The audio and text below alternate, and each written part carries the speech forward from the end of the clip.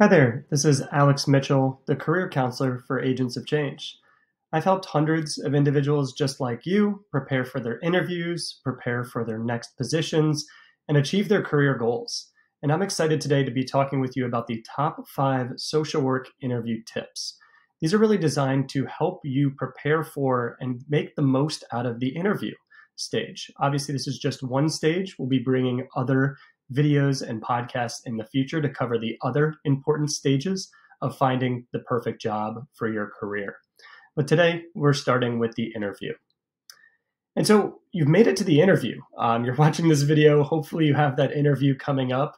That's a big step. So congratulations. You should really be proud of that. There are many stages that take part, before that, and you made it to the interview, which is great. So congratulations. But the work is not done yet. The interview is really your opportunity to, come off the page, right? They might have just read your resume so far, cover letter, seen some background about you on LinkedIn. This is your opportunity to really jump off the page, to convey your enthusiasm, your qualifications for the role, of course, ask great questions. It's your opportunity to really connect with that interviewer and with the agency or organization you're interested in. And so really just keep that in mind as we go through these tips, as you are really trying to connect, you're trying to be enthusiastic, and you're trying to convey more than what was just on the page, on your resume or your cover letter. And so it really all starts with research. So it starts, days before, ideally a week or so before, for you to really spend the time researching that agency or that organization that you're interested in.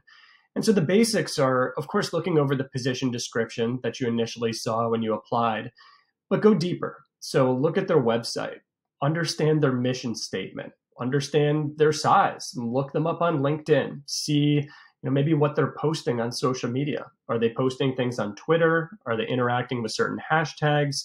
Where are they on social media? You can really learn a lot about an organization by just going and seeing what they're doing on social. So I really encourage you to spend a serious amount of time doing research. It's not uncommon when I work with people applying for jobs to tell them to spend, hours of research for each job position. It really does pay off. And you'll see as we get into these other tips, having that baseline of understanding of the organization that you're applying to, what they stand for, what they care about, what their goals are, what their mission is, goes such a long way. In addition to finding things on social, you should also check Google News, especially if they're a bigger organization. Are there any announcements that they've had, any PR that they've been involved in recently? These can kind of yield great talking points. They can yield great questions. And you'll be surprised. There will just be natural opportunities to often bring up this information in the midst of the interview. And as the interviewer on the other side of the table, if they hear you bringing up these things that they care about, that they've been mentioned in news about, they're going to know you've done your research. And usually the people who do research on their interviews are the people who will do research in their job and will do their due diligence and put in a lot of effort at work. Those things are very correlated with each other. So research is important.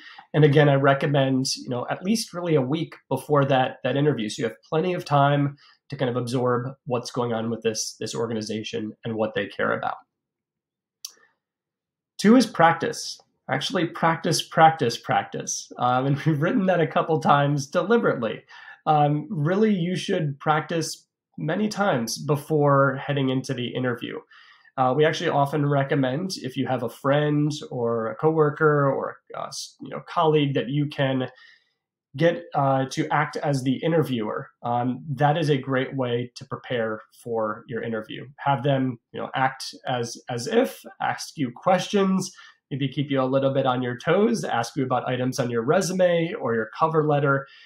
Really important that you feel at ease coming to the interview, and one great way is by having those practice reps ahead of time. So again, common interview questions. Again, if you can't find that partner, it's okay to just practice saying these out loud. It's just good to practice getting the right words together in the right order to tell your story, to tell how you act as a practitioner, how you care about certain issues and want to grow in certain areas. Those are really important. And again, practicing it out loud, it's going to feel natural then. If you've said it 3 or 4 times out loud and the interviewer asks you about it, you're going to feel really good about the way you can answer that question. In addition to just kind of being ready for those common questions, make sure you look at actually what's on your resume. What questions do you think the interviewer would ask you about on your resume? You'd probably dig into, your more recent experience, maybe things you've learned from that experience, things that went well or didn't go well.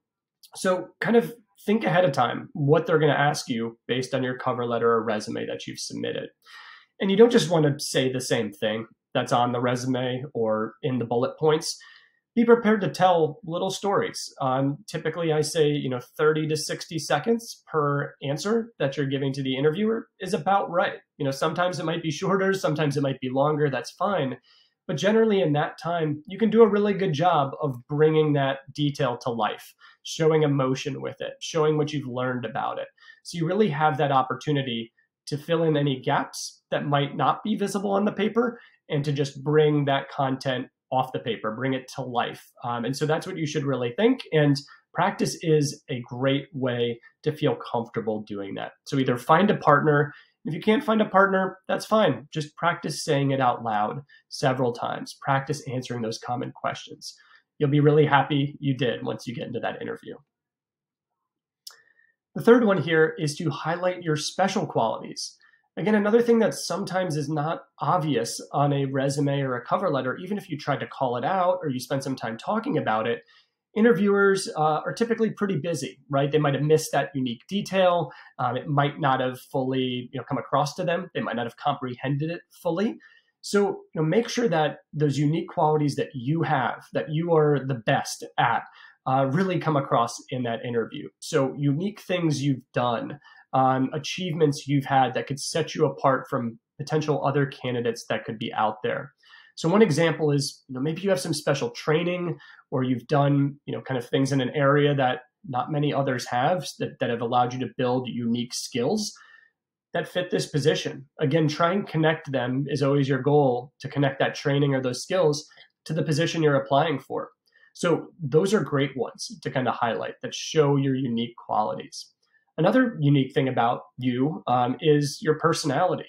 And so make sure you can kind of convey that in this interview, and you can highlight how that personality is a strong fit or an add to their organization, and why it's compatible with the company and the position.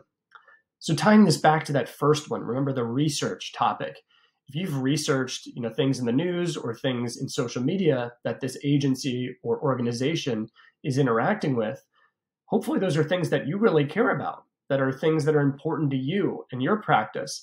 So make sure you kind of show the unique qualities you have that tie those together. Your interests, your background, your skills, and the things that this organization is demonstrating they care about.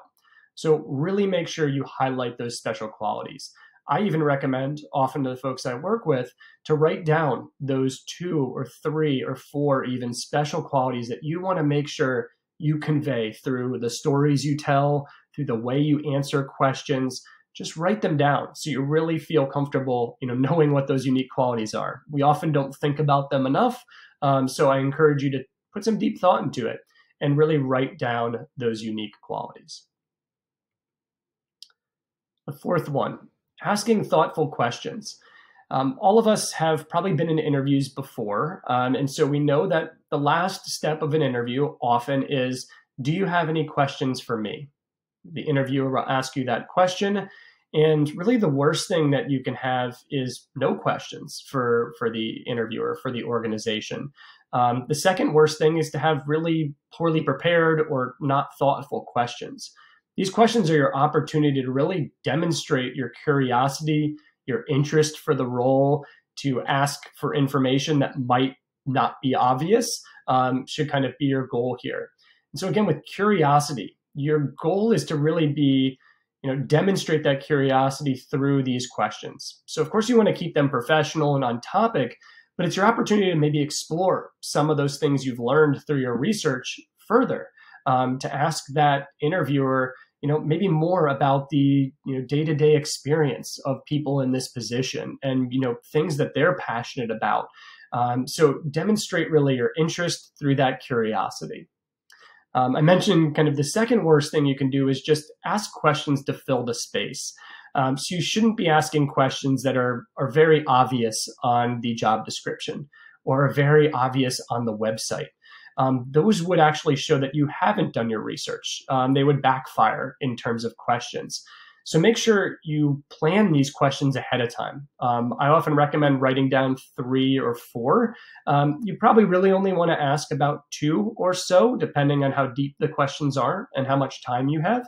But it's good to have a few extras, just in case, maybe questions 1 and 2 that I had prepared ahead of time got answered over the course of the interview, which is great. So I have 3 and 4 ready to go. And it's okay to write these down. It's okay to have them in front of you during the interview. I've actually had folks, get praise from their interviewers that saw that they had these questions written down ahead of time. Again, it shows you've done your research. It shows you really care about this position, that you put in the time to think about thoughtful questions. So preparation is an important part of this question asking process. Don't treat the questions as an afterthought. They are a really important way to help you stand out from the crowd. And the last one here, be mindful of body language. Your interview may be in person, it may be virtual, but either way, body language is very important. It can say a lot, even if you don't mean it to say a lot. So, maybe if you're not making eye contact, maybe you're doing, kind of no gestures or too many gestures, or maybe you're slouched in your chair, which is visible even on a virtual call. These are things that, convey information, whether you want it to or not. It may convey you're not actually that interested. It may convey you're distracted. Maybe you have something in a separate screen while you're on a video chat with someone. That would be pretty bad. So a great way to improve your body language, or at least be aware of it, is again to do those mock interviews. So hopefully, if you have a significant other or a friend or a colleague that you can practice your answers with, they can really focus on that body language and give you some tips. Hey, Alex, you may not have noticed, but you were looking down a lot. You were looking at your notes instead of actually focusing on me. Or, Alex, I noticed you were, looking away a lot, or, maybe you were kind of like leaning out of the screen sometimes. You weren't really framed well inside the screen, or you were, kind of too slouched down in your chair. That's great feedback to get before the interview, of course. Another thing that's important here too is, I mentioned eye contact, but active listening. This is, not just body language, but it's being engaged in what the interviewer is saying. So, maybe you answer a question, they give a response. Don't already be thinking about the next, question you want to ask. Listen to that response. Listen to what they're saying. Demonstrate your curiosity about it. Ask a follow-up question based on what they said.